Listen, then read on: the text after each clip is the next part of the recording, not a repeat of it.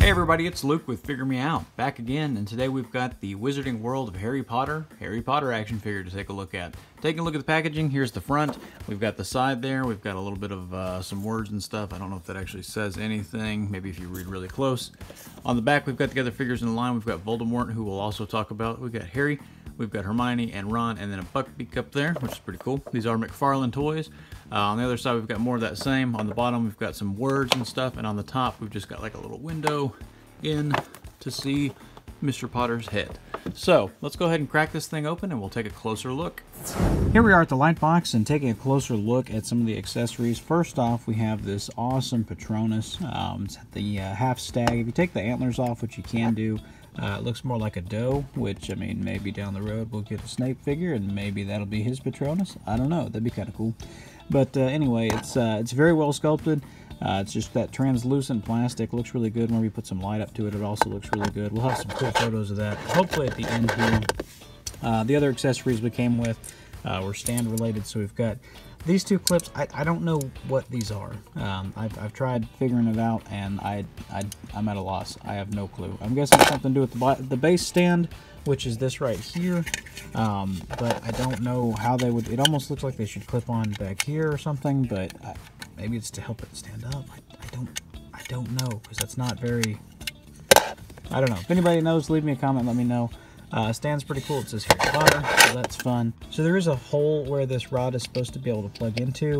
I have not been able to get mine in there. I'm probably gonna have to heat it up and put in some hot water or something to get it on there, because you can feel it kind of wants to go, but I don't want to. Well, and I say that, and I may have I just did it. I made a liar out of myself. So yeah, it plugs into the bottom there, and that looks pretty good. Then you get a Patronus on the stand. So we'll take that out. And the other accessory that we get, obviously, is Harry's wand. So that's fine. Not too much going on there. Black and brown. I think it's cast in brown. Got a little black paint on it. Talking about Harry himself, though, and pretty good, man. There's a lot to like here. There's, you know, it's McFarlane Toys. And you know what you're getting with McFarlane Toys is you're getting some really cool, really good sculpt work, some weird articulation, and some weird stuff going on. So, but yeah, the paint and everything looks fine. It's Daniel Radcliffe enough. That looks okay. Do check whenever you go to get these, because some of them have a lot of blush on there. It looks like he's wearing makeup or something. Mine, I got one that didn't have that so much and didn't have the glasses bent. That's the other thing. The glasses tend to bend in the package, I guess. You can see the scar up there looks pretty good. Face sculpt is, I mean, close enough for that. You know, Daniel Radcliffe, what, 5-6 years ago now, maybe more. If more than that, then I'm going to feel really old. But anyway, yeah, jacket looks good, got a nice wash on it. Got this weird articulation in the shoulders. We'll get to that here in a bit. And the arm does tend to want to pop off on mine. But pretty good sculpt overall. The jeans look really good. The shirt underneath, the hoodie and everything, that looks really good. Jeans look fine. The ankles are a little weird. They look a little petite, and so do the feet, just compared to the rest of the pants. I wish that the pants had continued down a little bit further. But, you know, what can you do? So anyways, let's go ahead and get him out of here, and we'll talk about some articulation. And talking about articulation, like I said, no, on this one, not really any articulation. You can turn those antlers, but I don't know why you'd really want to. I guess just to get a different take on that, but not really much articulation going on in the Patronus there. As far as Harry's concerned, he can look up a little bit, he can look down a little bit, he can look side to side. There is a little bit of tilt in the neck, and it does do a full rotation if you really, really want it to. At the shoulders, the arms rotate fully. They come out, and again, my arm keeps wanting to pop off, but they come out pretty far, so that's cool. You do have an upper bicep swivel. You've got a double jointed elbow that comes in all the way, and if you can not pop the arm off doing that, it's even better. Well, there we go. Oh, there we go. There we go. All the way.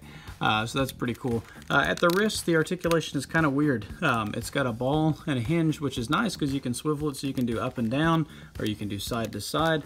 The weird thing though is that it's in the jacket, so that's kind of odd.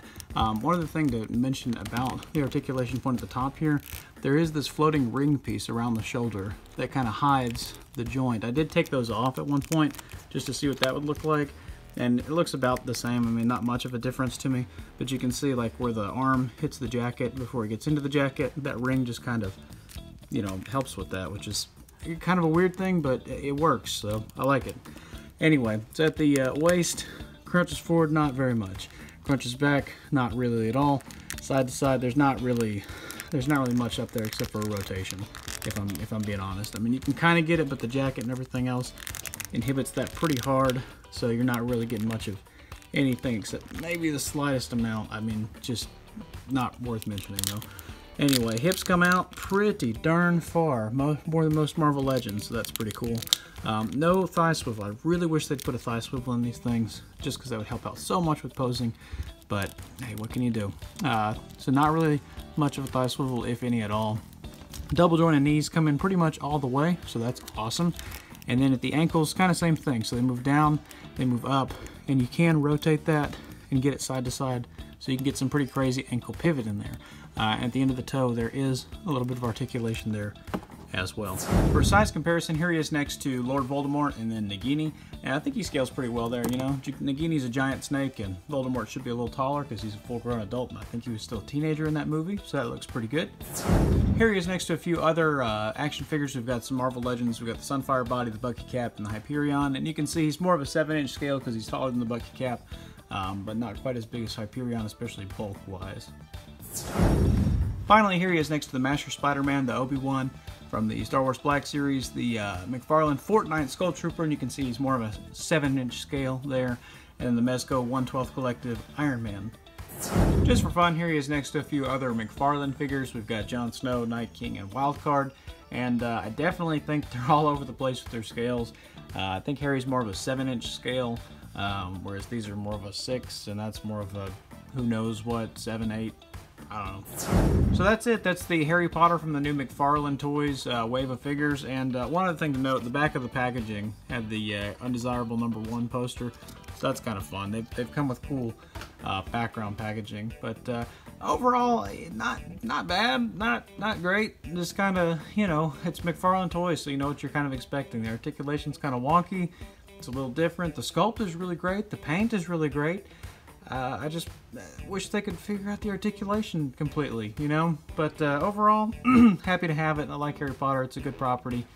This is a pretty decent figure. I've had fun with him, so I can't complain. But what'd you guys think? Hit like, hit subscribe. Check me out over on Instagram, Luke_figuremeout at Instagram.com. We'll have some photos of this guy. Go back in and check out some of my other videos. We've got a lot of good stuff on the channel, and we're going to keep trying to post more. And let me know what you guys think. Until we meet again, happy collecting.